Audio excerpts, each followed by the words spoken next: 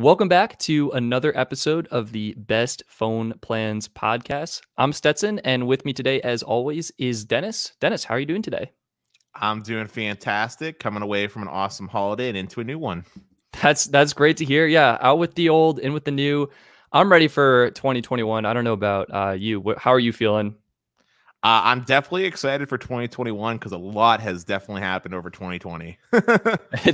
It's so true. A lot has happened, and yeah, actually maybe we can segue that into some of the things we saw in the wireless space this year, because I feel like it was a pretty big year from wireless, right? We got new plans from did everyone but T-Mobile announce new plans this year?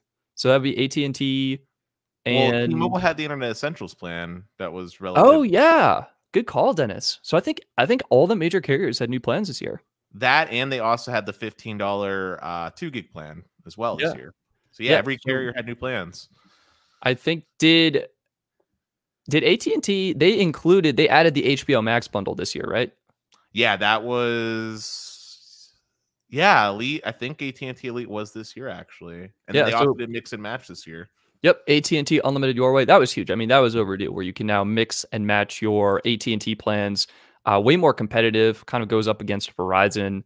And we also saw new plans from Verizon too this year, where they introduced new plans. I think better naming, but I don't know, Dennis, what do you think about these names? They're kind of ridiculous. It's those were the old names. The new names are Get Unlimited, more, play more, Do do More. more. Listen, Verizon, I feel like caught a bad case of AT&T and is doing some real confusing marketing. I mean, what is the difference? I mean, literally, I was looking at the Get More and Play More Unlimited plans, and the Play More was just a worse version of the Get More. Like, it was cloud storage, but no Hulu and Disney Plus, but they're the same price point. Verizon, Yeah, got to get your act together with these plans. I actually agree with you. I thought the new plans seemed great to some degree, but I actually thought they were a little bad because Verizon made by default all the plans defaulted video streaming quality to 480p, which is kind of a bummer. 720p on the better ones, though. Well, that's the thing, Dennis. You actually have to go into your account and enable 720p. Oh, so same thing T-Mobile and AT&T do. Okay. Yep, exactly that. I think to save on network bandwidth. And then they actually dropped the amount of priority data that was in their top tier plan down from 75 gigs to 50 gigs. So now they're all the same. They did do that. They did indeed. Well, I guess that would lead nicely into a big question of this year. Okay. As like a nice recap to tie things off for people that are going into 2021, what do you think? Who had the best family plan basically of this year? Oh, wow. That's such a great question.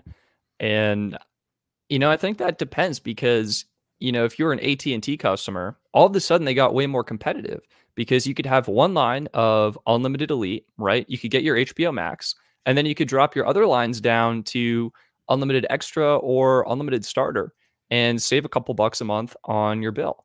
So I think that was a great option.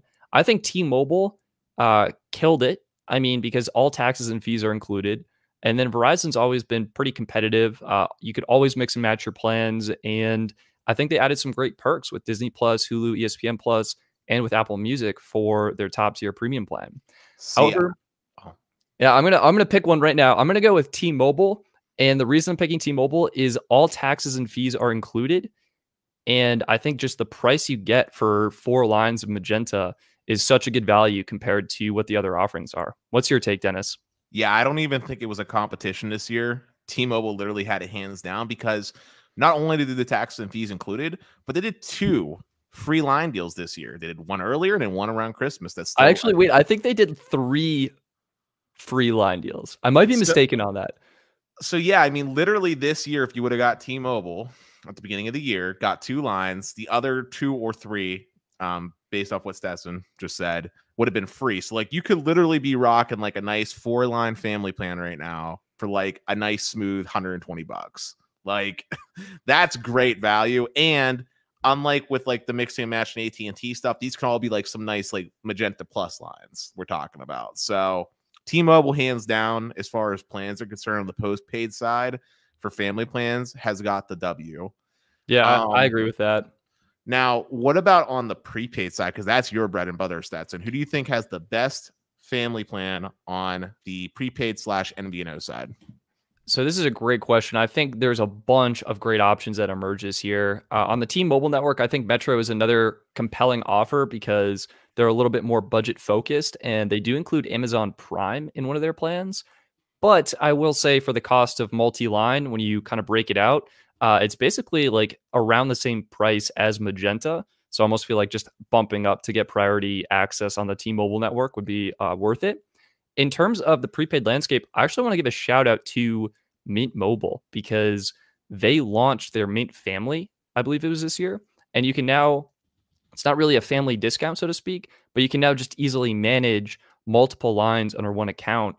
And maybe it's not the best for like 4 or 5 line plans, but for, couples or maybe a family of 3, I think that's a really helpful feature where you can get Mint Mobile's sort of budget, more affordable service and make it easier to manage for multiple lines. Let me give you a guideline so that way you have a more like focused point when I say family. Let's just go with a family of 4 as the standard, since that's usually where carriers tend to have their best price, and we'll stick to a family of 4. All right, then I think the winner is easily, okay, I'll pick 2. I'll go Visible, best cheap unlimited data plan out there. Phenomenal option. Party Pay was great. The downside is that billing is still separate between the accounts, but when you're getting $25 per line for unlimited, and I guess if you have 4 lines, I don't know. I actually don't know if you can like merge the billing together. I'm pretty sure they still say separate. They say separate. You could easily throw the same card on all the accounts or whatever. Like it wouldn't be as big a deal in my opinion. And then in terms of the other carrier I want to give a shout out to was actually US Mobile, right? So they launched for the first time ever, they launched a multi-line discount. So you can get 4 lines of their unlimited all plan, which I've covered is actually a 50 gig plan on the Verizon network. And they offer a discount where it starts out at $40 a line and it drops to $30 a line. And then lines 3 and 4 are actually just $20 per line. So the total cost is probably around, they say $110. If you add on US Mobile's taxes and fees, maybe you're looking at like $130, which is still reasonable.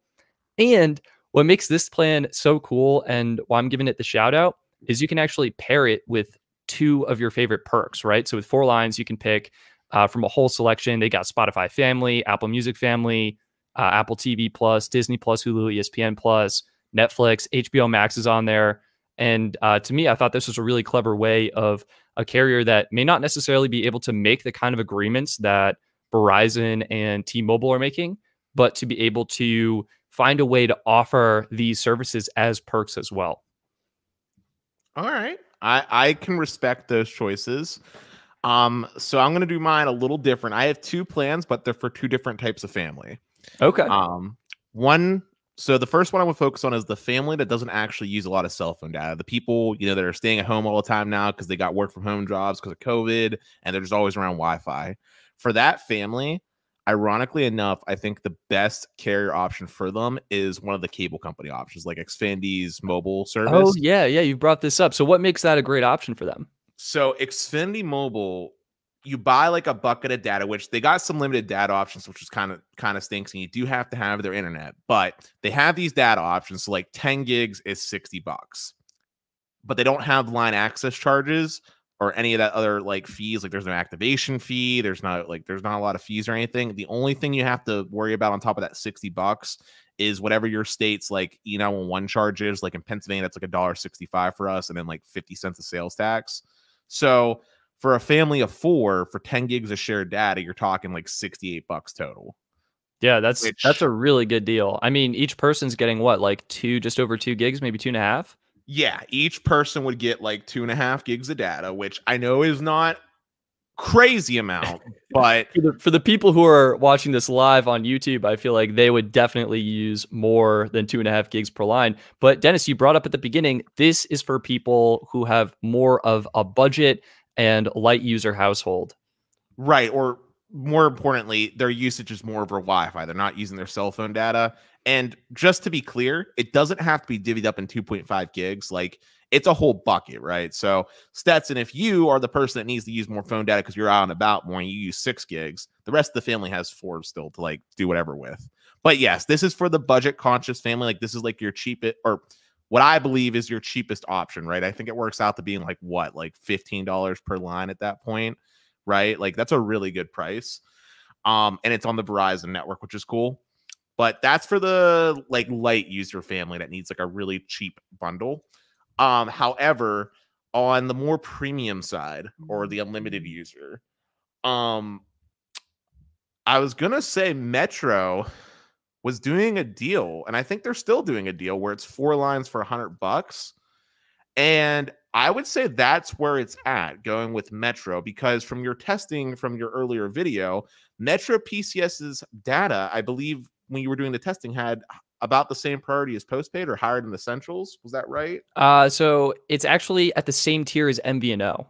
NVNO, which Yeah. would be So about the same as Mint. exactly. Yeah. So kind of like that's where I see if you need unlimited, I think Metro could be a killer deal where you could get Amazon Prime bundled in, 4 lines for $120, 15 gigs of hotspot data, and you're getting Google One storage included as well. But I also feel like, the cost between that and maybe Magenta, I think it is kind of up in the air. I mean, what's great and what's kind of my takeaway for 2020 is we actually saw some fantastic deals and fantastic options from all of the carriers. And, since I've been following this industry for the past, I don't know, 8 years at this point, this is one of the most affordable times to be considering a cell phone plan. Yeah. I mean, my big reason for picking Metro is $100 is because it's $100 because their tax and fees are included, I believe, with Metro. That's right? true. That is very true. And So it's $100 even, which I know that works out to be about the same as the Visible plan that you yep. mentioned, Verizon, but T-Mobile's network management doesn't seem to be as strict as like Verizon. Like when I, you were running. Yeah, so I just to jump in here, I think it's not necessarily T-Mobile's less strict. I just think they have more bandwidth and network capacity, where I think Verizon's network is congested in more areas, which is why visible customers can have such a poor experience sometimes. Right. And then the free Amazon is huge. I mean, who doesn't use Amazon? Right. That's true. Although I actually don't have Prime, and I actively try and avoid ordering on Amazon. But that's just me. My man, as soon as I lived in state college and got to have the joys of like fresh delivery, it was game over. That'll do it. That will do it. Yeah, so those are pretty good. Dennis, if you were to pick one premium plan this year, right? We had some great options: T-Mobile, Magenta, Magenta Plus, AT&T Unlimited Elite, throwing in the HBO Max subscription, or Verizon's new, what do they call it? Get More Unlimited plan with Disney Plus, Hulu, ESPN Plus, and Apple Music. Who do you think is taking the crown for the best premium plan this year? Easily, hands down, AT&T's Elite plan, hands down. Yeah, HBO Max is a huge value. I love that service. I mean, just great content. Like HBO had a huge catalog of already good content from just original HBO.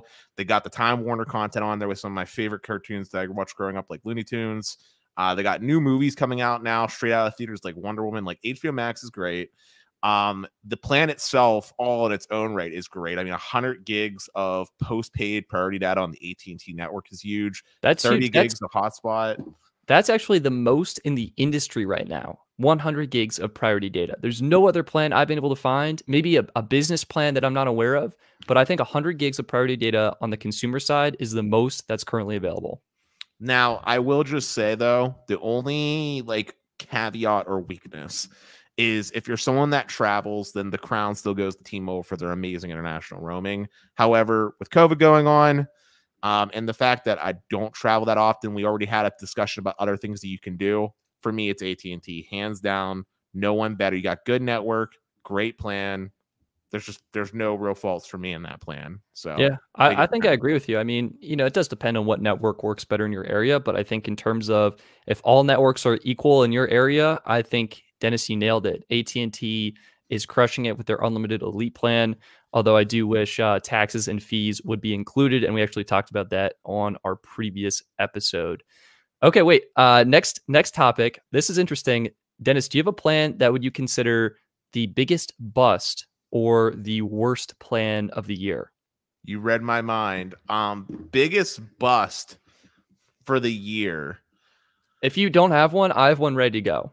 I'm gonna just throw it out to the AT&T like 2 gig offering that they were doing there shortly. But then, Oh yeah, that was pretty bad. Wait, do you see? I don't know if you're able to go to AT&T's website right now, but they are sure. offering a 4 gig plan, and oh man, I can't pull up the price on the top of my head. I think it's like $65 a month or something like that for postpaid. Yeah, So I'm on their website right now. I'm trying to scroll through all their clear because of course they market their unlimited first. so 4 unlimited. gig plan, I see it, $40. 4 No, gig. that's for 5 lines Oh, though. oh, $50 for 1 line. Oh my god. $50 for 4 gigs of data. Okay. What? Who is doing that? Just to throw out some comparisons, we have US Mobile, $30, 30 gigs. Visible, $40, unlimited, like literally unlimited. So the fact that AT&T is charging $50 for 4 gigs is an absolute rip off. And the fact that it only goes down to $40 per month per line for 5 lines when you can get, how much is one of their unlimited plans? $35 for unlimited extra? Yeah, it works out to be the same. And let's not even forget too, man.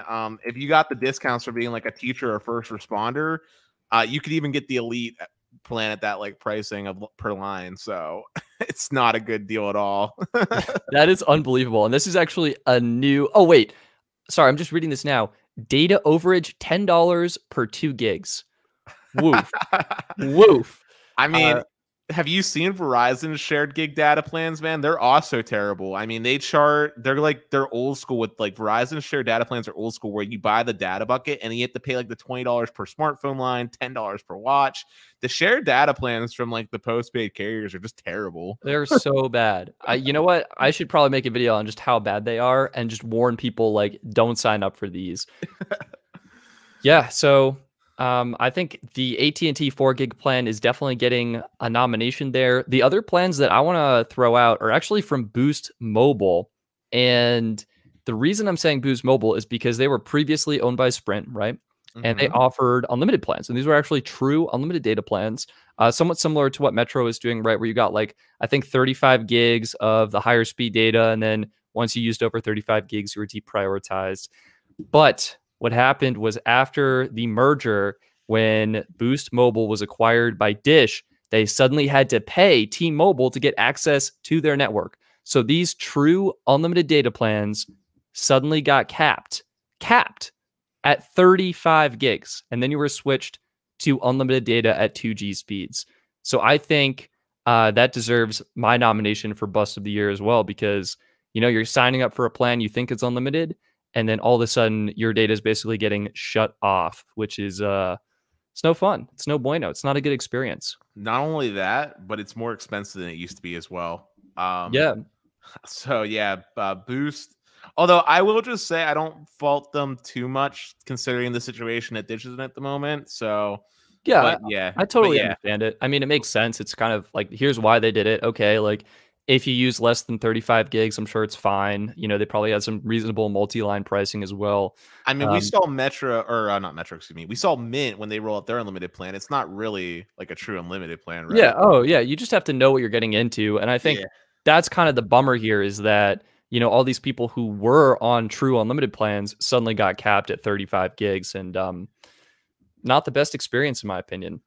So we talked about the best premium. We talked about probably some of the best cheaper plans already and so forth. But my question to you is, if you had to pick just one plan to win the absolute like overall crown for being MVP, which plan is that for you? Yeah, this is a really great question. I mean, for me, I'll give a light shout out to Mint because I use them as my personal carrier. But I think honestly, for this year, I think Visible's true unlimited data plan at, you know, when you get that multi-line discount for $25 a month, I honestly feel that's just such a good value for so many people. It really does help out. You're getting Verizon coverage, and yeah, it's just so affordable with all taxes and fees included and unlimited hotspot data. I mean, it's really hard to compete with that. So I think that might just be, I mean, the deprioritization is real. And I mean, you could very easily like rip that plan apart just because of how slow and potentially unusable it is in certain markets. But I don't know. I just feel like the value you got, especially at a time this year when, people needed more value than before. I feel like that plan is kind of my MVP right now. Dennis, what are your thoughts? Do you have a top pick? Yeah. Ironically enough, even though I didn't mention them when I was talking earlier, I give it to US Mobile. Oh Um, yeah, they're another great I was company. gonna say, and the reason I give it to US Mobile is because for people like myself, they do have add-ons to give me higher speed data. And I also really love what they did as far as actually giving me the option to choose um like a service to get reimbursed on if I have like a family of 4 lines. To me, that's immense value, and they're not like forcing me to have Netflix, for example, if I didn't want Netflix. I just love how they're handling it. Like it's just a credit that they apply on my bill. It's not real convoluted. So for me, overall package, US Mobile. Yeah, I think that's a great point. And we definitely got to actually, I had US Mobile down for my most improved plan or carrier because we saw them update their plans multiple times this year. Their $15 plan went from 2.5 gigs to 3.5 gigs, which is actually kind of a better deal than Mint Mobile. US Mobile's taxes and fees will make that $19.19, so closer to $20 a month, but still phenomenal for a monthly option. And the family discount. This is the first year they introduced the family discount, which is huge. And they now offer international eSIM plans so you can get data on the go, which I think is incredible. Even in the United States, they have options, which I was really blown away at just the huge strides and improvement US Mobile made this year. I think Wi-Fi calling is now available on the T-Mobile network as well. So yeah, that's my most improved, and it sounds like your overall top pick for the year. Yeah, that's my overall top pick for the year. I think it suits the most people.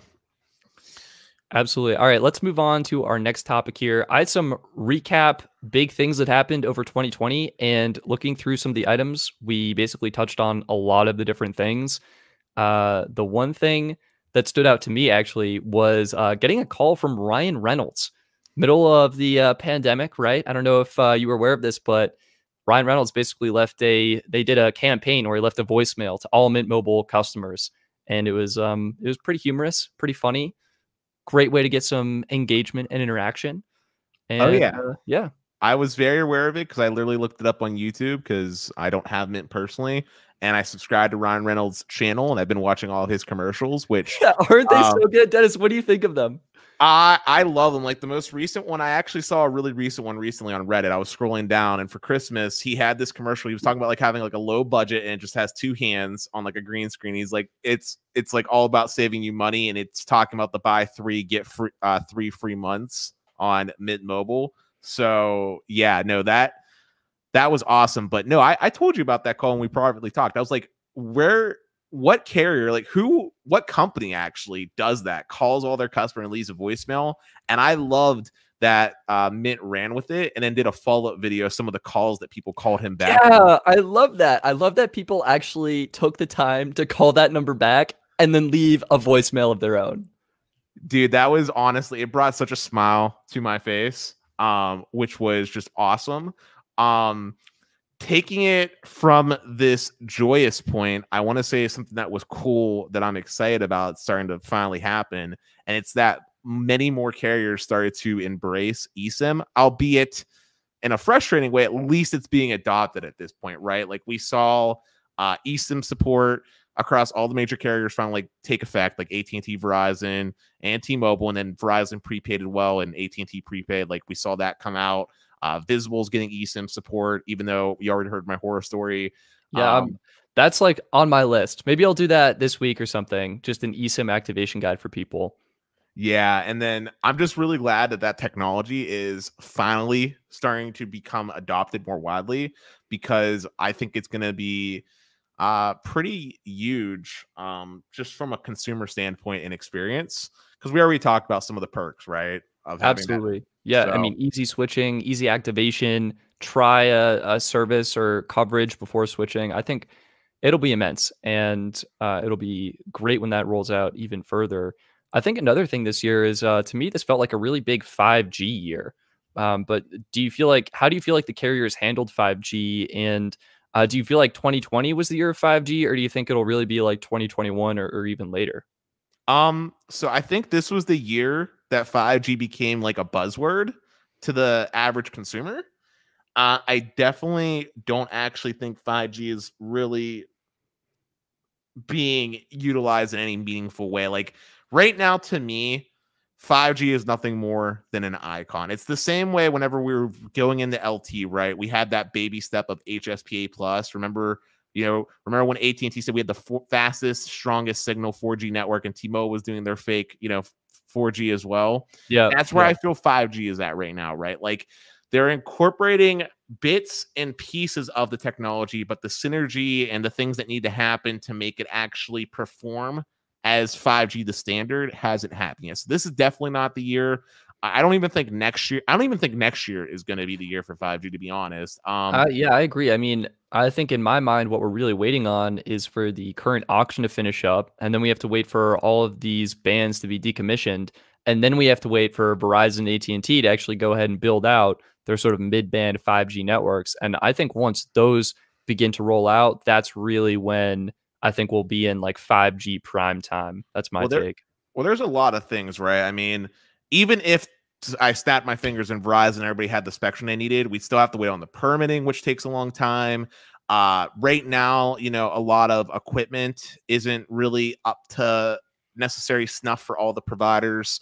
Phone support, hasn't reached mass adoption to the point yet where we can start decommissioning like LT networks and moving more spectrum over to other things. I mean, there's a lot that needs to happen. I think 5G to be the thing that I want it to be, we're looking like 3 years out. I mean, we're talking funding, we need workers, like there's a lot of time here. What I will say this year was kind of cool though is that I think this year was pretty exciting overall as far as like cell phones are concerned.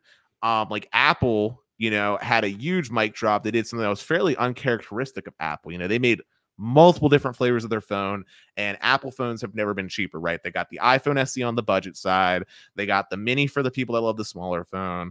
The regular 12 finally has a full HD screen. They finally got away from that Retina display. Yeah, and it's OLED now, which is pretty huge in my opinion. Right. So Apple did awesome this year for phones. Samsung has been doing some cool things for phones. We have, like I think this was the year for like smartphones to finally like catch up and start doing their thing. But as far as like network providers and 5G, I feel like it was just marketing at this point. Yeah, Dennis, I think you summarized that perfectly. This was the year of the 5G phone with 5G in the iPhone 12. We had Galaxy S20 getting great 5G support, and pretty much all of Samsung's lineup, as well as other affordable 5G phones hit the market. But it just wasn't, the networks aren't there yet. So the foundation has been laid, though, at least the foundation is here. Exactly. And when the networks are able to flip the switch and turn on, many more people will be able to connect as they've been upgrading their phones. And okay, here's another thing. What do you think is going to happen with Dish? It sounds like the rollout for the 5G networks may be 3 years down the road. Do we have any idea what Dish is doing? Are they going to be building a network? What are your thoughts on that, Dennis?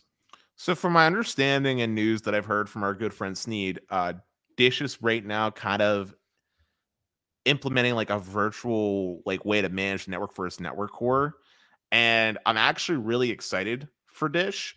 And also not that I have low expectations for them because I know their track record with actually utilizing the spectrum hasn't been great, but I'm also really excited. Like it's not often that a network or a company gets like to have like a fresh start. So like when Dish does do their rollout, they don't have to worry about the hassle of decommissioning old stuff, right? They're just starting from scratch. They can start with the latest and greatest, kind of like what T-Mobile did when they first rolled out LT, right? Like T-Mobile was so far behind that when it did finally come time for them to deploy LTE, they were doing 4x4 MIMO. They were early to HD calling.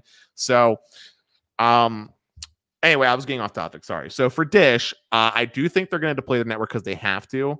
Right now, I don't think it's going to be anything meaningfully fast, though, because they kind of got, I believe they're currently in like a lawsuit with the Department of Justice right now about Spectrum, and they got other things to worry about.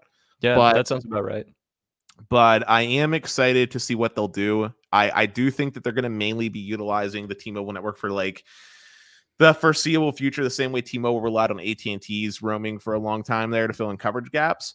but I can see Dish becoming pretty prominent in certain urban, like localized markets, the same way we see carriers like US Cellular thrive in like a regional sense. I think we might see Dish begin to creep in that approach, focus on urban and then expand out to rural America as time goes on.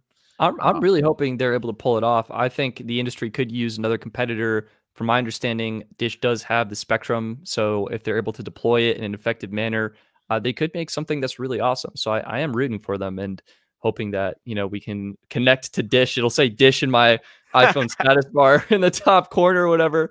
But yeah, I think I'm excited, and I hope it works out, and Dish is able to make something cool here.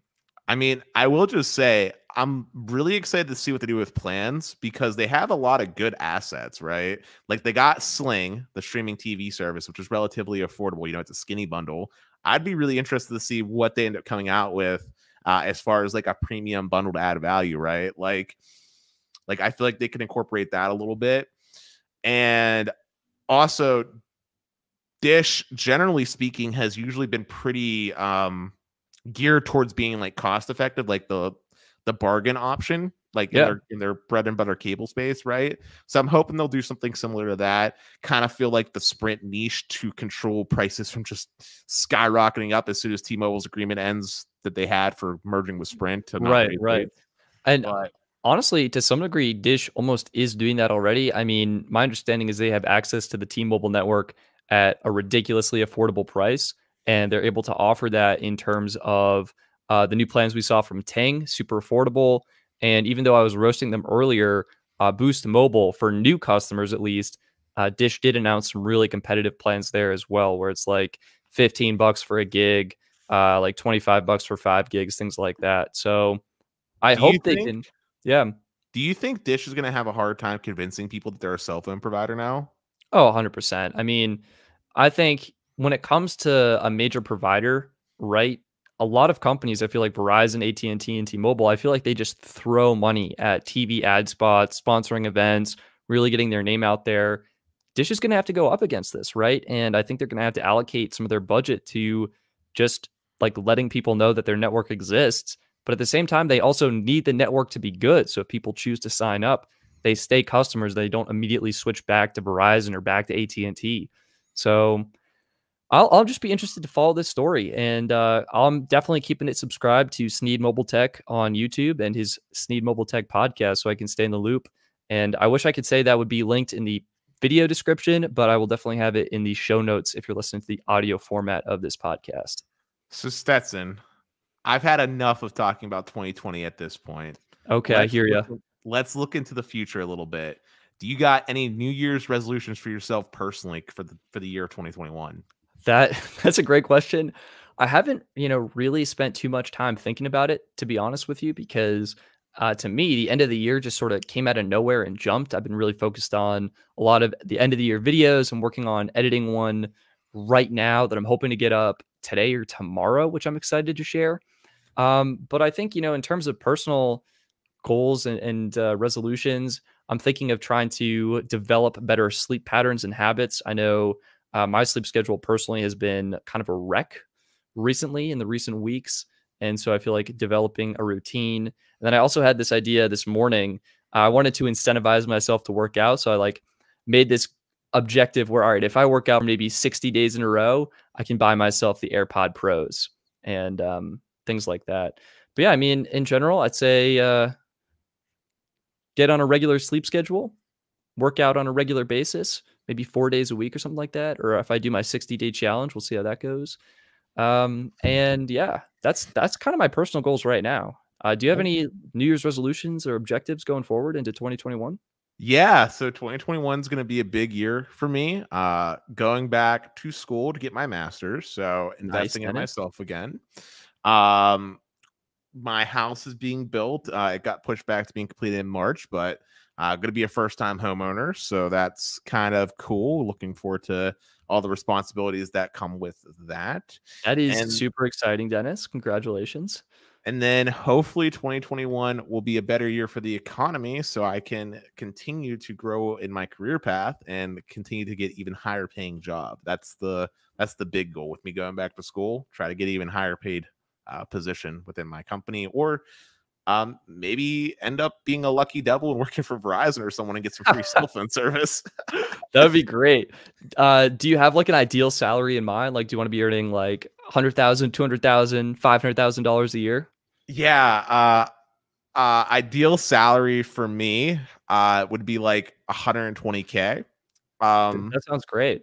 I was gonna say, reason I pick that number is because with all the taxes and fun stuff, it's gonna realistically be about around like the 80,000 mark, which is a very comfortable lifestyle that I can then use to plan for like a family with my girlfriend and, you know, all the adulty things that, you know, people dream of. So yeah, I just want to make some more moolah, and then that way maybe I can be more like Carlos and have like one cell phone plan with like business elite and all that different stuff too, you know, do some really He's amazing. Yeah.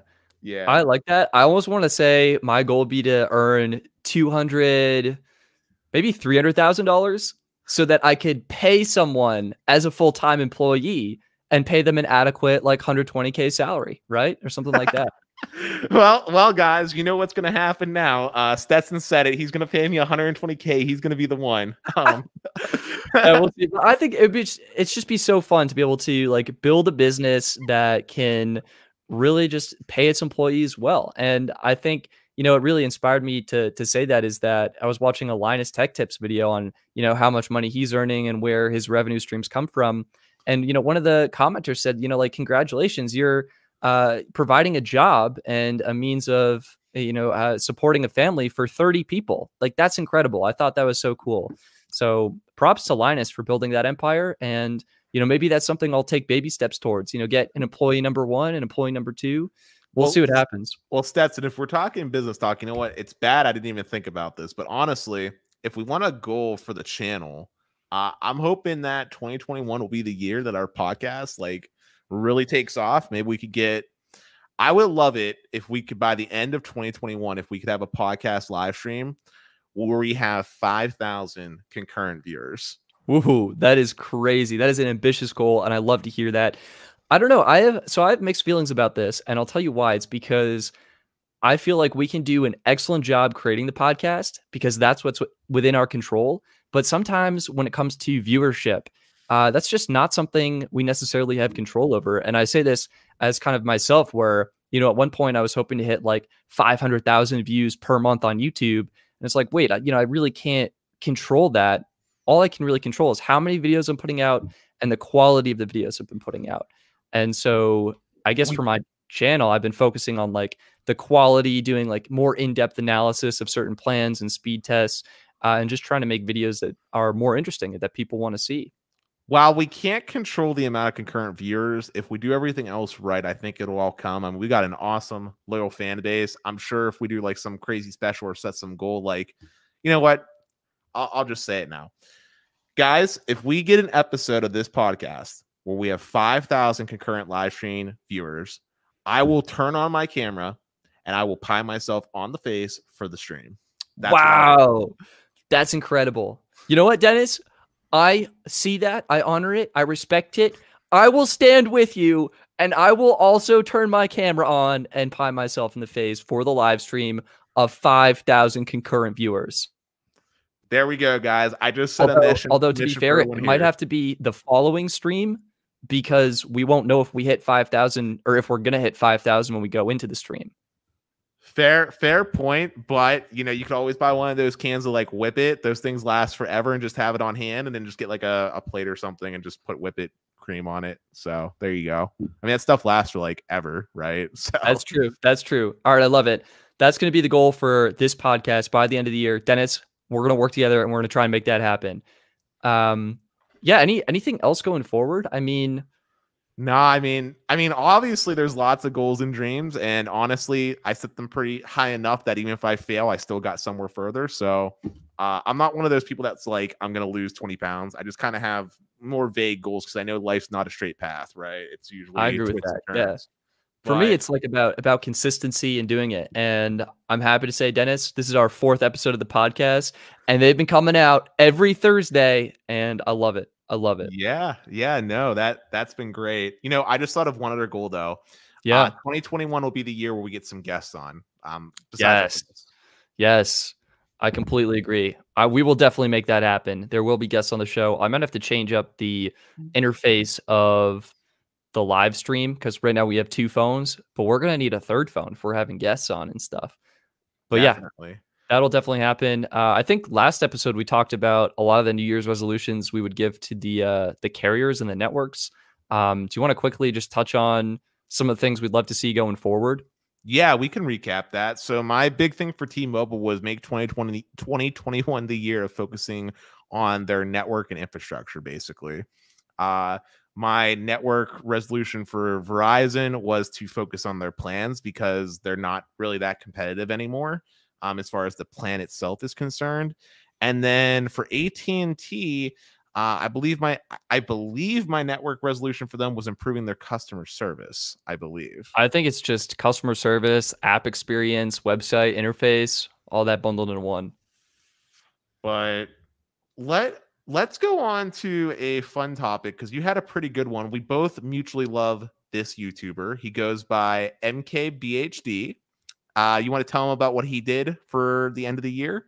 Yeah, so every year, MKBHD Marquez Brownlee does his annual smartphone awards video where he goes up and he gives out awards to his top picks for the best phones in certain categories. He's got best big phone, best compact phone, best camera, best budget phone, the biggest bust of the year, and the MVP. And something I was thinking about is like, what cell phone plans would go great with these different phones, right? Because, Marquez doesn't really touch on this in his reviews, but some of the phones he actually does review don't actually have great support here in the United States, right? So, one of the phones, the best big smartphone, the Xiaomi Mi 10 Ultra, right? It was made for the Chinese market. And it's actually missing a significant number of bands in the United States. It only has 1 out of 8 5G bands, band N41. It's got just 6 of 15 LTE bands, and it's not a great option for anyone who lives in the United States. So I thought that was kind of interesting to kind of look at, what bands different phones are supporting and which ones do have the best support for the different networks. If you're, in the cell phone space, you want to be able to switch networks at any time that's convenient to you and things like that. But yeah, Yeah. what were your thoughts on his video, on his picks, and of the phones? I guess which one do you feel is great for someone who's into network technology? Okay, so my thoughts on the video are I love it. His camera quality or his cinematography skills are just incredible, right? Yeah, And just the production quality is amazing. As far as my thoughts on his picks for phones, I thought they weren't bad. If you're just judging it on the phone and hardware. yeah, Um, like for your example of the big smartphone, like the Xiaomi Mi 10 Ultra, definitely no bueno as a US citizen, right? Like that phone, the only network you can pretty much use it with is T-Mobile, and even then you're getting a half-baked experience. So probably wouldn't go with that. But you were asking me what the best pick was overall for the year as far as phones that came out. yeah. I mean, Um, maybe we can talk about just our picks. Like, what are your highlight phones that you feel stood out to you that you really liked? okay. Highlighted phones for me were Pixel 4A 5G, I believe. Okay, okay, That was a really nice sweet spot. I enjoyed the stock Android. I loved that it had eSIM support. It had a lot going for it. I mean, and in fact, when you were doing your 5G ultra wideband testing on the Verizon network in your market, I believe, if I remember correctly, it did a better job staying connected to the millimeter wave cell site than your Galaxy S20 did. If I yeah. remember. I'm actually not sure what was going on there, but it's true. I was using the Pixel 5 in that instance, and it was connecting. It had a better signal reception in that particular area. So that's definitely one of my picks. A second pick of mine, and I'm gonna be very specific here, is gonna be the S20 plus 5G. And I'm being specific because the Ultra had the camera problem and the base S20 lacked support for high Yeah, frequency. the millimeter wave. Right. How could So they do that? That's my question. I'm not sure, Budget reasons. but I will say the S20 Plus 5G, which is one of the phones I personally use, is another pick from mine. I think this was an all-around great phone from Samsung. It had great battery life, good camera, the 120 hertz display, which stinks that you can't have it at UHD resolution and at the 120 hertz. You have to pick like 1080p and 120 Yeah. hertz or the other. But this phone was phenomenal. I think it was very well executed, especially with the mask going on. The fact that it has a fingerprint reader. I'm very pleased with this phone. And then finally, the last phone that I'm going to throw out there is for people that are Apple lovers. And for me, 12 Pro Max. Best iPhone I've used in a long time, and actually blew me away in a surprising way. The cameras were probably the best. I can't believe I'm saying this, but I think Apple has the best cameras to date on the 12 Pro Max. They're that good. Video is on point. Photos are on point. It's a great all-around camera phone. Screen also really great with that Samsung panel.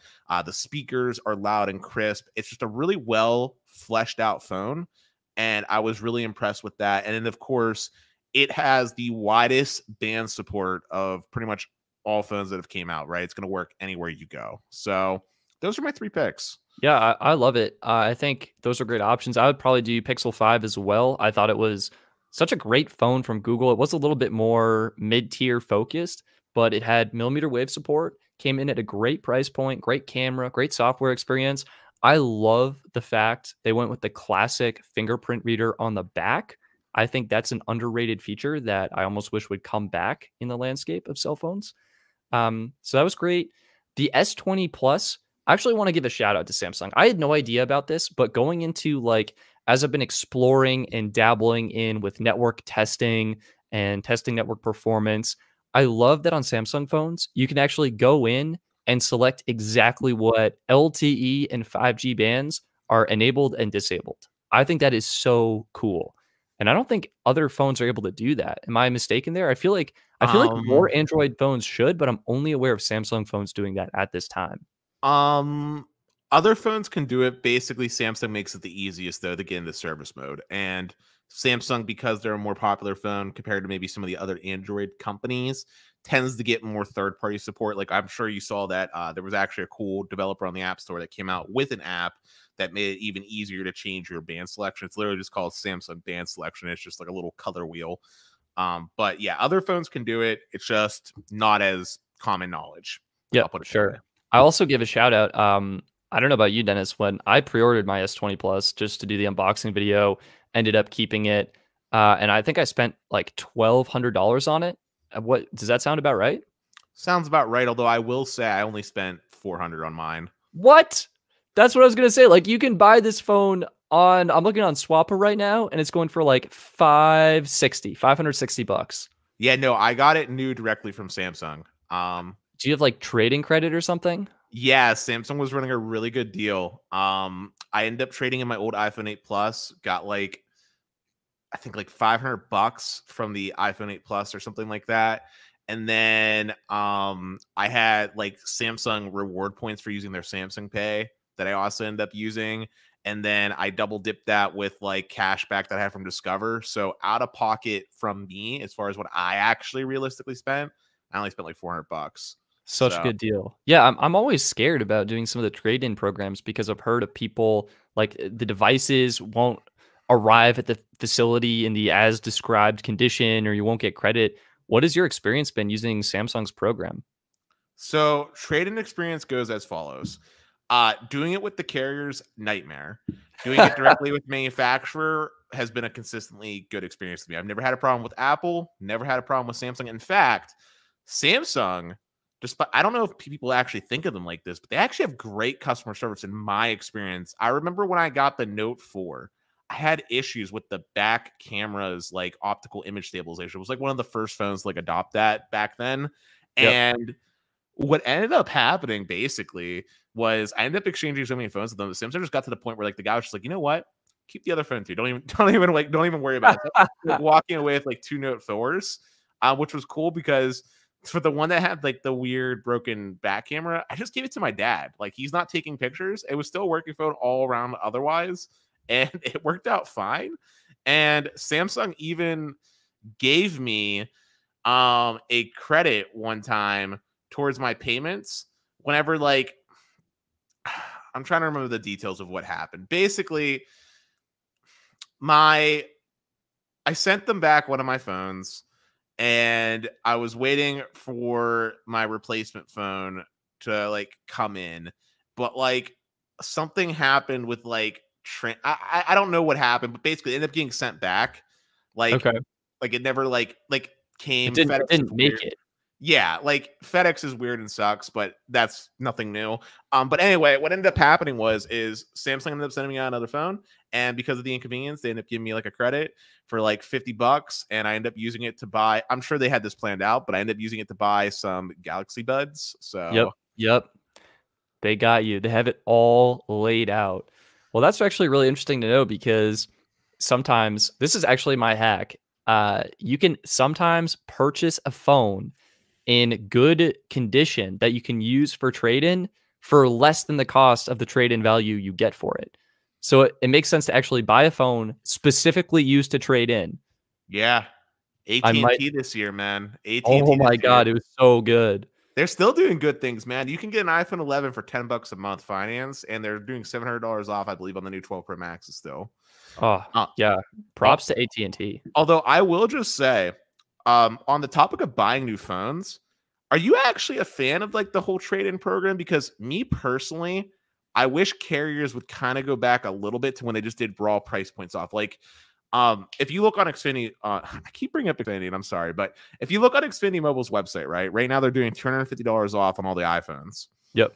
and it doesn't require a trade or any like anything weird. Just the transfer your number from another provider and like activate a line or whatever, and they just give you the 250 off, which I appreciate that simplicity because then I can do something else with the phone, right? Like I could keep it as a backup. I can give it to my little cousin. You know, I could do other things with the phone that still has value, and it's preventing some e-waste, which I know is like an off related topic, but also with Xfinity right now for going into the new year, I believe it's only if you order online, but if you order internet and then you activate their cell phone service, they're doing a deal right now on the iPhone SE where you can get an iPhone SE for free, so $400 off, and stack that with like a $200 Visa card, so like $600 that you get, and then you're still getting like an extra discount on the internet side as well because you get like $10 off if you have their cell phone service bundled. So like from a value standpoint, it ends up working out to be about the same of like what companies like AT&T are doing,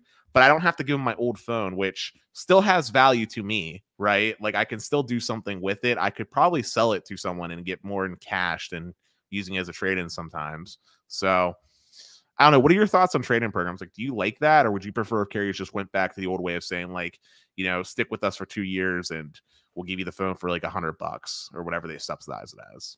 I'm big on keeping my independence and actually not getting locked into any kind of financing agreement. So I can certainly respect, people, you're on a family plan with Verizon, you've been with them for a while, they have great coverage in your area and you're going to continue being a Verizon customer. I totally get it. Makes sense to take advantage of any trade and promotions they offer. But for me personally, as someone who, switches carriers so frequently and who tests out all the different networks, I'm actually a bigger fan of buying the phone at full price outright and then selling my old phone online on eBay, Facebook Marketplace, Swappa, things like that. Just because for me, I feel like it works out better and I appreciate the extra flexibility. And to your point, with what Xfinity Mobile is doing, it sounds like the device is basically there's probably like a 60-day lock because they use Verizon for coverage and that's typical on the Verizon network. But yeah, just getting the phone outright and being able to do whatever you want with it.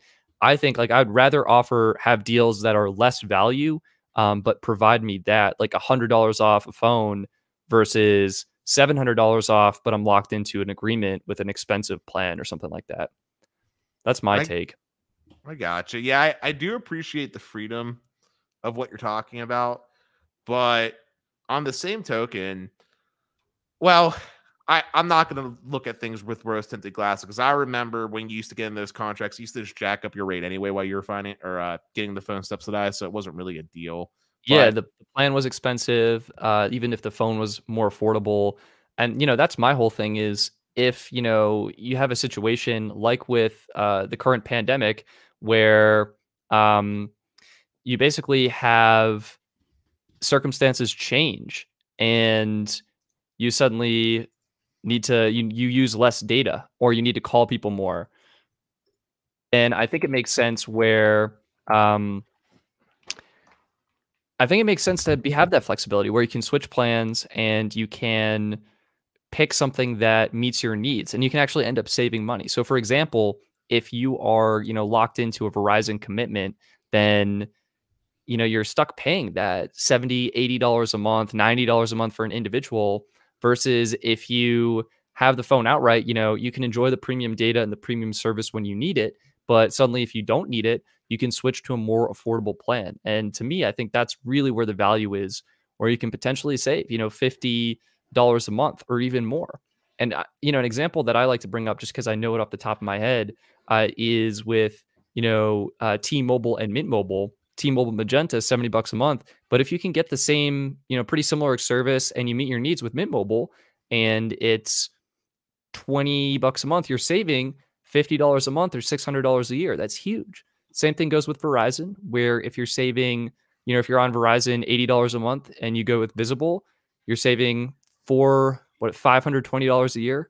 I also think that's huge. So I don't know. I think it goes either way. I think if you're in a family plan and you can take advantage of the promotions, absolutely go for it. But if you're someone like me, more of an individual, I think the freedom and flexibility, even like to have the option to switch carriers in the future and take advantage of maybe a new trade-in deal for a different carrier is the way to go as well. But yeah, that's kind of my take there. Dennis, should we move on to some of our Patreon questions and thought questions for the show? I want to talk about recent news before we do that real quick. Oh, that is a great point. Yeah, what happened in the news? Actually, some pretty huge things recently, right? Yeah, two major instances. So, since we have a lot of cross overlap with viewers on our channel, I'm sure you've already heard about some of it from Sneed or other awesome YouTubers in the community. But there was the Christmas bombing that happened at a central office in Nashville, Tennessee, at AT&T headquarters, kind of deal that like knocked out tons of internet infrastructure and caused thousands of people to not have their cell phone service work with AT&T and T-Mobile in the area. And I believe even Verizon for a short period of time, although they got some like emergency cell sites set up. So that happened recently. And then also, even more recently, T-Mobile got hacked and had customer private information basically exposed yet again. Which topic would you like to focus on first? Yeah, I mean, I think AT&T is probably the big story here where, you have basically what showed us how important AT&T's network infrastructure was. And I think my takeaway is just how much we need redundancy in these systems and services that we rely so heavily on.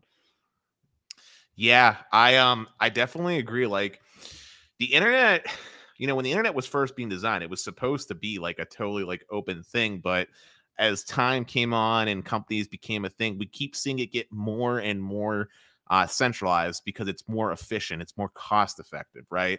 ISPs are that way, where they have these big head ends that store all their equipment that serve millions. Um, Even like online websites, right? Like think about this for a second, right? Before you even access the internet, you have two gatekeepers. You have your internet service provider, who is one who could totally control your experience. Like if they really wanted to be nefarious, just block you from accessing specific DNSs to say competitor services. And then you have Google, who's like an arbitrator of the internet, right? Like before you do anything, right? The search for a web browser or a web search, it's all done through Google. So if something happens, which it did happen, Google had that. Google had their major outage recently too, which knocked out like all Google services. The internet becomes useless and companies aren't able to do stuff because we're so reliant on these company services. Like it's really not a good space. And hopefully this will be like a learning point of the importance of having redundancy, right? Not just relying on that one main fiber trunk, but having already a second route in place, having the extra towers, having the backup batteries for when terrible storms happen, so that you have backup plans A, B, and C, because anything that can go wrong will go wrong, basically. Yeah, what is that? Murphy's Law, I think. Yeah, Murphy's Law. um, and I will just say, like, even though this happened to AT&T, at least in my personal experience, I found that T-Mobile is the weakest when it comes to having redundancies in place. I find that they do not do the proper things to have backup batteries in place or backup generators in place. And I find that they're most prone, like this year, when they were doing the upgrades, right? We saw that major failure where like all of the Northeast had no T-Mobile service. Do you remember that from earlier this year? That major Yeah, I outage? think I do. Yeah, I do remember that. So But it's amazing. I mean, I think to me, it really shows that we need to prioritize emergency services and really make sure that the people who need the service have access to it. It's reliable. It has backup systems in place so it stays online. Because really, I mean, with the AT&T situation, when the 911 services went down, that's pretty huge. And I even was reading that some hospitals were affected, and even T-Mobile was affected, like 250 miles away, just because they were relying on certain AT&T components. So I think, to me, as you said, Dennis, like this is kind of a wake up call, and I think it shows that all carriers and all networks need to kind of come together to form redundant systems to really make sure they can deliver the service and the experience that customers need. Because if they don't, I mean, you're potentially missing huge bits of information, and it hurts sales. Like if Amazon Web Services goes down, right, or something like that, you just miss out on so much online commerce and transactions and things like that, along with just need to make sure emergency communication services are up and running. with how important it is that these communication services do stay up and running, especially since like dispatch and stuff like that rely like, the FirstNet deal, right? Do you think that the government should possibly step in and basically make all the cell phone networks like utility companies and ISPs like utility companies, instead of we having this private market of like this oligarchy, right? Do you think the government should step in and basically be treating it almost like national defense, basically? This is an excellent question. I think for me personally, I feel that the government could be doing a little bit more in this area. I mean, to me, having internet access is a lot like having access to clean water. It's just it should be a right for everyone, and I think it's so important and fundamental to our society that I want to make sure everyone has internet access at an affordable price point. But I don't know. I'm kind of torn because, on the other hand, it may be possible that having competition between the major providers helps spur innovation and challenges them to think in new ways to stay ahead and to stay competitive and stay leading. But on Does the other it? hand, I Does it mean, really though? I mean, like if we think about it for just a quick second, right? Like yeah, competition's great when it works properly, but at a certain point the market gets so concentrated that the competition doesn't matter. Like for the longest time there, right? AT&T and Verizon, when they were the duopoly, and T-Mobile and Sprint couldn't touch them, right? We yep. saw plans were super expensive. We didn't see either of them try to do anything like groundbreaking to capture more market share because they already had like the vast majority. So like nothing really happened there, right? And we get the facade of choice with all the MVNOs, and we are seeing some exciting things. Like I will not deny we are seeing some very exciting things, but at the end of the day, like when it comes back to the core most important thing, network performance, we generally see the same trends across the carriers regardless of how we slice it, right? Like urban markets like New York are always the focus for all the carriers. Rural markets are always the ones that suffer and are behind. And like that trend has been going on for, it seems like, as long as the dawn of time type of deal, and it hasn't changed. Like no It's carriers true. went out and said like, you know what, there's an unfulfilled niche in this market, rural Americans, I'm going to go out and just focus on. No carrier's ever done that. So do you think that it might be worth just being like, you know what, government comes in, owns all the infrastructure, and then if companies want to say lease data like MVNOs do, they can, and then they can do their own thing, but the government's job should be the ones to maintain the infrastructure, something like that? Like, do Yeah, you I think could that would be see. better? I'd be open to different approaches. I'm not sure I feel that the government has been particularly functional in certain capacities. So maybe a private entity that could execute what you're describing at a much higher and more effective and efficient level, I'd be totally open to that. And I'd actually be curious if there are other countries that end up doing this and how that works. South Um, Korea. South Korea Boom. does something like what I'm talking about, where basically there's two carriers, they share the same infrastructure, but they still do their own things, and then there's like prepaid options. But at the end of the day, they share infrastructure. And in like places like Europe, like France, I was talking to a random YouTuber. He was telling me he's getting like 2.5 gigabit internet being rolled out for like 30 euro. I'm just like, Oh my wow. gosh.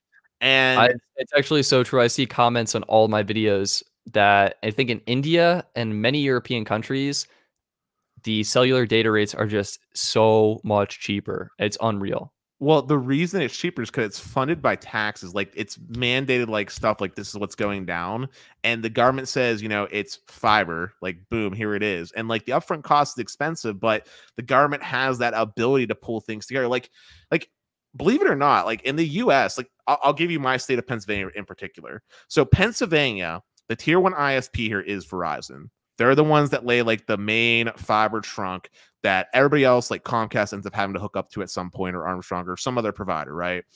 And we in Pennsylvania actually took funding from the E911 recovery fee that we charge to pay for Verizon to lay down fiber across all of Pennsylvania and get all Americans connected. And that was like 20 something years ago.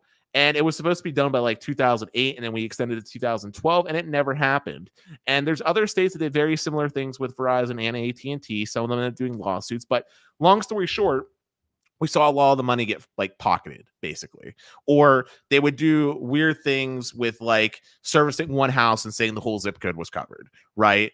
And they just kind of like broke the deal, and nothing ended up happening. Like, I feel like That's a sign. That's a sign we need yeah, something to change. yeah, like I feel like if the government was doing it, at least people could like actually complain. Like you can vote out your local congressional men, and a lot of the problems and expenses would kind of go away, right? Like if the federal government is the one that's putting up towers, right? Your local municipality isn't going to be able to like fight you about permitting. It's the federal government versus some private entity, right? Like we're seeing it with millimeter wave being a big issue. People complaining about it popping up. If the Yeah, government, you're probably right. We probably have faster, more efficient rollouts of networks. I mean, look at China. Yeah, yeah, it's so true. It's so true. And the other thing is we have basically the spectrum, the frequencies, and the infrastructure to cover everyone and provide amazing speeds. But because everything is so segmented and not working together, we come up with this more fragmented experience where in some states you get excellent coverage on one network, and in other states that network is really poor and another network dominates. Yeah, I mean, you want to talk about inefficiencies. Think about the fact of this.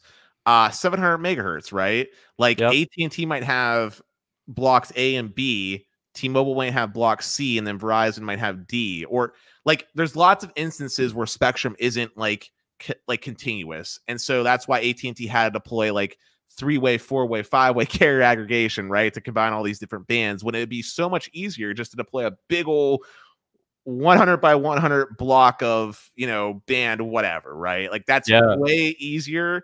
And then phone compatibility could also get a lot simpler too, not only for us as domestic consumers, but also for people that come like internationally as well, right? Visit. It's so true. It's so true.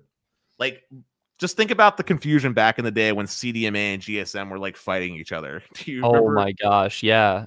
That was a disaster. I don't know how that happened. I think we were one of the only countries where that was a thing too. I'm pretty sure the rest of China, the world. China, South Korea, and I think maybe Japan were like the three that like had CDMA. Yeah, and everyone else was just like, "Yep, GSM, that's the way to go." So much easier. I really respect that. But off the topic of redundancy, I want to focus on T-Mobile and their data breach, because this is not the first time. Stetson, Yeah, I have 3 active lines on T-Mobile right now. Stetson, first, I want to ask you, what do you think T-Mobile's doing everything they can to actually keep us secure? Like, do you think this is just part of the game that happens, or do you blame T-Mobile for this happening as many times as it has? I think at this point, I'm gonna blame T-Mobile, and they just I think they're factoring this in as like a business expense, you know, like, all right, this probably happens and we pay this much to fix it and, you know, we move on. I don't know, or maybe they're just being targeted, but to me, it seems like they could be doing a better job. That's my take. What would T-Mobile have to do to basically like earn your trust again or make you feel like they're actually doing something? I would want to see a report of what they're actually doing and why. Like the problem they found, the steps they took to isolate the problem, and then what they're doing going forward to make sure it doesn't happen again. I just feel like that sort of transparency and openness with the consumer, for me at least, helps build trust and confidence in the network and the company itself. Yeah, I was gonna say I would agree with that sentiment, and I was just gonna tell you, but I actually have some real changes I'd like to see. Um, Yeah, First is that so I'm sure you've heard about the SIM swap scam, where like someone yeah, calls them. that's huge. Yeah, T-Mobile, easiest one to trick. I swear to God, half the time when I call in, the representatives, I do not even ask me for my special PIN that I have set up, like at Oh, all. yikes, that's And pretty big. and I remember when I was like activating a new SIM card when I got like my new phone, they didn't send me like a text, like a simple like two-factor text that I have to read them a code. Like that would be something really simple that would really help a lot to, you know, like having multiple layers Prevent of that. security, you know, to prevent that would be great, right? Like I don't want someone just to be able to call in and be like, I'm Dennis, and then my last name, and just be like able to do whatever they want on my account. So I think it starts just with like simple training and enforcing just basic procedures that other carriers already do. Like with AT&T, anytime I want to do a major change, I have to go to a store and show them my driver's license, like in the store. Yeah, Like, that and that I sounds right. and every time I talk to AT&T, they ask me for the PIN before they even talk to me even about a billing question. I have to give them a PIN. So like AT&T, for example, has got a lot in place. I like what they do. They might have one or two reps that don't follow the rules perfectly, but at least AT&T is like doing stuff, and you don't typically hear about them getting breached. Verizon can't speak because I haven't had them personally, but T-Mobile to me very laxed about the security approach, and I feel like they should be doing better. Two-factor authentication should be mandatory. The PIN should be asked every single time. For SIM swap exchanges, I feel like an in-store visit should be required. I know it's highly inconvenient to people to have to visit a store, but I feel like that's like the only like sensible way to do it outside of having, like I said, some form of like multiple authentication if you did ship it or something. But yeah, I don't know where else to really go with that. If you want to talk about Patreon, now I feel ready now. Now's a good time to do it. Yeah. Yeah, I think we can segue into that. So we had one Patreon question today. So first of all, thank you to Breaking Data for submitting an excellent question that I really appreciate and actually made me smile this morning. The question is, what is one non-tech item that makes you happy, or what's one you can't live without? And I took it upon myself to define a non-tech item as something that didn't have a power button, because as I was going through, I mean, there were so many things that I enjoy that are just tech related. I mean, I love technology. I think it's so exciting and it's so fun to use. So what I ended up settling on was actually this bonsai plant I have. So it's a rock juniper bonsai that my friend gave me when I moved into my new apartment in Longmont, and it's really nice. It's cute, and it just makes me smile every time I see it. It sits on our dining room table, and you know, water it once a week, and it looks epic. I love bonsai plants. So that's my one non-tech item. That's kind of like a peaceful Zen-like item that I really love and enjoy, and brings a smile to my face every morning. Dennis, do you have an item that's non-tech? This was actually really hard. Like I spent a good amount of time thinking about that. Yeah, But do you have one? I was thinking about it in my car, and I was like defining technology in my head. I'm like, technically, technology could be something like a knife, but I'm glad you added that stipulation. Um, but I'm gonna do it in two ways. I'll say one that makes me happy and one I can't live without. Um, One that I can't live without easily is my glasses. um, Oh, that's a great one. I was gonna say they give me the power of sight, and I thank God every day that I was born in the 21st century and not like the 1900s or something, because I would be like blind, or it'd be probably expensive to the point of me not affording them. So thank you, God, for glasses. And then one non-tech item that makes me super happy. You're gonna laugh about how simple this sounds, but it's my bed. Oh, that's great. I love that answer. Um, I have this nice queen size bed. It's something I like. I didn't get to sleep in a queen size bed until I was in college and I got my first like apartment to live in because it came with one. Oh man, Dennis, that's And, before me. I'm not even in a queen size right now. Wait a minute. but let me just say, my man, it changed my life. And now that I actually got to buy one, it is amazing. I curl up in it. It's my safe space. Everything is fine. It's warm and toasty, and I the amount of comfort and love that I feel for that mattress, like I could easily, if I could somehow find a way, stay in it all day. So I love my bed. I think I'll add a second one to mine, and it's Settlers of Catan. That has got to be my favorite board game of all time, and I've gotten countless hours of enjoyment playing Settlers of Catan with my friends. And so I think that's going to be my number 2 there behind the bonsai. I feel like mine were so lame in comparison. I'm sorry, breaking data. No, I thought they were interesting. They're good. I mean, sometimes it's just the simple pleasures of life. You got to take time to appreciate and enjoy. Okay, so next question and final question for this show was, you have $100 to spend on phone service and subscription services. Everyone's looking to get a subscription service, Netflix, Hulu, things like that. My question is, what plan and what subscription services would you get with a budget of $100? I'll let you go first, Stetson. Yeah, so my approach here was to go lean on the cell phone plan and then to just load up on all the services. So I did the math out, and you can pick up, or I can pick up, US Mobile's 3.5 gig plan for $20 a month. That's going to include taxes and fees.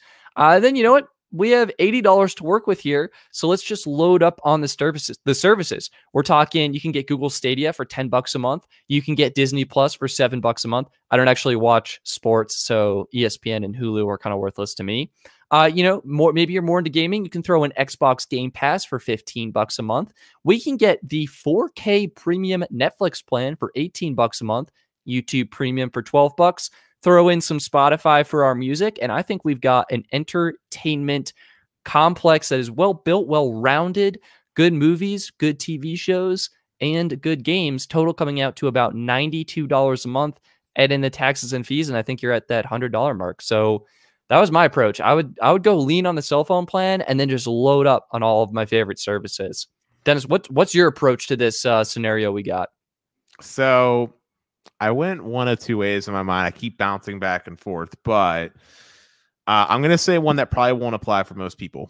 What I would end up doing is I would get what's called Internet Essentials. It's something that Comcast offers for like low-income people that you can apply for, which I could totally get with the power of using my dad.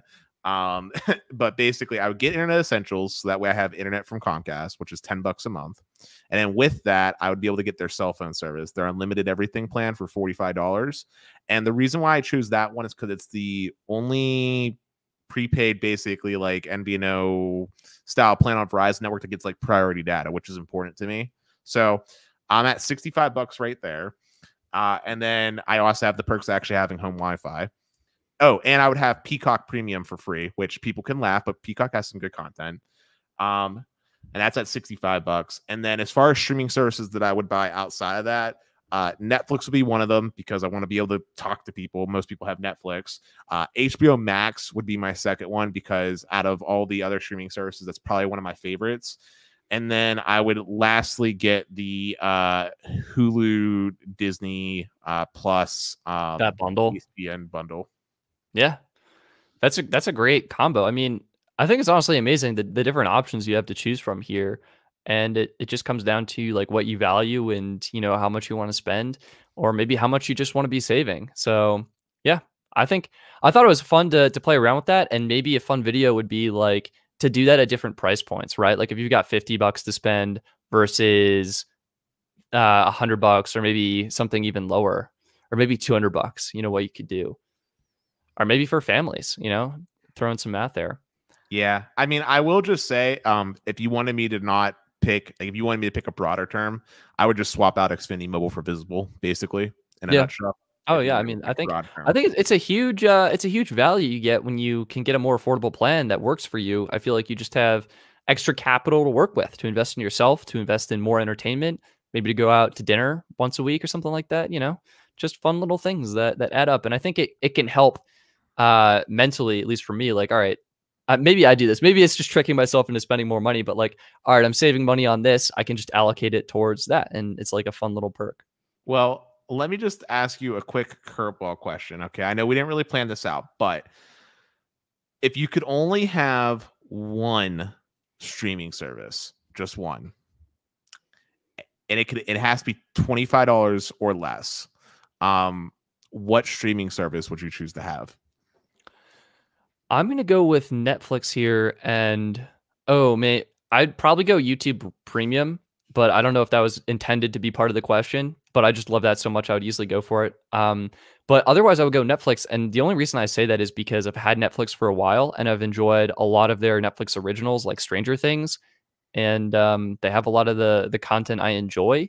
So I don't spend too much time following TV or the entertainment industry. So just based on my experience already having Netflix, I'd probably just continue to have it. Like I'm not actually familiar with a lot of the shows on HBO Max, on Hulu. I've never even used Hulu, to be honest with you. I think like once they had something. So it's got to be Netflix for me. That's my go-to. Dennis, what's your preferred? I feel like it's HBO Max. Yeah, I mean, HBO Max is just so good. It's just so good. I was going to say, ironically enough, I've actually been watching a little bit of Netflix. In fact, before we got on this podcast, Netflix has season 6 of 60 Days In. So I was binge watching that show. It's a tough call. It's a tough call indeed. But I honestly, despite what I always say about Netflix, would probably pick Netflix only because they do have a mix of like TV series that come off of like live cable, and you know that I like some of those live TV shows and those series. And then like you said, they do have some good Netflix originals. I mean, there's a lot of bad content, but then there's some diamonds in the rough. Like House of Cards was awesome for a long time there. Stranger Things is another good one. Netflix is beginning into anime a little bit with some Netflix original animes. And I was watching like something about like the Dragonborn Prince or something. It was made by the people that made like Avatar the cartoon, and like I binge watched all 3 seasons of that recently. So I'd probably pick Netflix as well, only because they have a more wider variety of content than HBO Max in that sense, right? Yeah, absolutely. And I feel like a lot of people have Netflix, and I think you just kind of alluded to this earlier, but it's kind of a conversation point talking about a show that's on Netflix or something like that. So it's almost just nice having, so you can relate to people in terms of going through the same TV shows and journeys with them. Yeah, and the only other reason I say that is because I've watched Netflix less than HBO. I have more things that I can find. Like I've already watched The Sopranos. I've already watched Game of Thrones. I've watched a lot of stuff that HBO has to offer already. So a lot of that stuff is like nostalgia for me. Netflix has a lot of stuff that's newer that I haven't seen yet, and they've been really diversifying their portfolio. I've been seeing a lot of comedians even make their way onto Netflix, which has been kind of cool. Yeah, I like their strategy. I mean, basically, we're entering a streaming wars where the way to diversify yourself is to make crazy licensing deals and then ultimately to make your own original content. And I think that's been cool to see and fun to enjoy as a consumer. So here's an analogy I was going to say, and you tell me if I'm off the mark here, but the way I look at things is like this. Netflix is almost like its own entity, and a lot of these streaming services that are coming out are almost like cable television channels because their content is so specifically focused. Like Peacock is all NBC stuff, so stuff you would have found on like channels 2, 4, and 11. HBO Max, the bulk of their content is HBO stuff, and then the Time Warner content that they got. Disney Plus is all Disney Channel, basically, in a nutshell. And then you got like CNBC and like basically what I'm trying to say is a lot of these streaming channels or streaming services to me just feel like if I had a cable bundle where I was flipping through TV shows, and Netflix is the only one that's actually doing like all types of different content. Yeah, the heavy lifting. I don't know. It's nice. You have the choice, you have the flexibility to choose what you want, and I just wish it were easier where content wasn't shifting around so much, because I know like The Office is leaving Netflix today. And I just wish that element was a little bit easier for consumers to follow and understand. But otherwise, I appreciate the flexibility and the options. On that topic, by the way, I'm surprised when you were talking about your ideal content bundle, you didn't mention any free streaming services like Pluto or Peacock or anything. Like, I'm surprised. Yeah, I don't even know those existed. I'm not in the streaming landscape. Dennis, I don't even have a TV yet. I ordered one. It was supposed to be here today. It wasn't. It's coming on Monday. Wait, well, first off, we need to touch on that, but pause. You're not aware of Pluto TV? I feel like everybody knows about that. No, I've never. Literally, this is my first time hearing about them. Okay, so Pluto's like this like streaming service. It's like live cable, but it's all ad supported, and they got like 900 bazillion channels, and they literally got channels that just 24/7 run the Brady Bunch or something, or like channels that run like anime. And I mean, like, it's literally a free just streaming service, like with live channels. Like, you don't get, your locals or Fox News or something like that, but like they have other alternative news things like Cheddar or some other stuff to get your news content. But it's pretty legit. But hold on a second. You still haven't got your TV from B&H that you ordered? Yeah. It was it's been a journey. It's been a journey. What's going on with that? It was like it took them a while to just ship it, and it's a really big item. So I got a 65-inch TV, and they shipped it with I forget the name of the company, but it just took a while for them to actually ship it, and then it shipped right when the holidays were around. And so the 5 to 7 business days has basically extended it, where, the Christmas holiday was in the middle, and now we have New Year's Day right at the end here. So yeah, it's coming on Monday. I scheduled the delivery, but I'm super excited either way. Stetson, I thought of another quick question. Okay. Last one. Then we're going to wrap this up and do a Patreon exclusive live stream. Okay. Yeah. My last quick question for you is this. Remember we were earlier talking about promos and the free T-Mobile lines? I was just going to ask you if you took advantage of any of the T-Mobile lines, specifically the one that ended today. I don't actually have a T-Mobile account that was eligible for that, so I was unable to take advantage of any of those promotions. Dang, same in my boat. Sorry. But guys, we've pretty much reached the goal of what I set for about an hour and a half for today's podcast. I think me and Stetson are going to call it so that we can do a nice special Patreon only one-on-one talk with us. I really am glad and thankful for everybody that came out to spend some time with us on New Year's Eve. And I really just want to say that I hope that you and all your family can stay safe and enjoy the holidays despite everything is going on. And I look forward to talking to you guys come next year. Stetson, you have anything else you want to say to the audience? Dennis, that was a wonderful conclusion. Yeah. Happy New Year, everybody. Here's to 2021. I'm super excited to have you part of this channel, part of the Best Phone Plans podcast. And I can't wait for more exciting content to come in the near future. Thank you to everyone who's supporting me on Patreon. If you're interested, you can join there for exclusive perks like a monthly live stream, as well as I have a behind the scenes video I'm actually getting ready to share pretty soon there. So yeah, appreciate everyone's support. Want to wish you a happy new year. And that's going to be it for this episode. Thank you all for listening. I'm Stetson. And I'm Dennis. And we look forward to talking to you in the new year. Take care, everybody. Bye-bye, guys.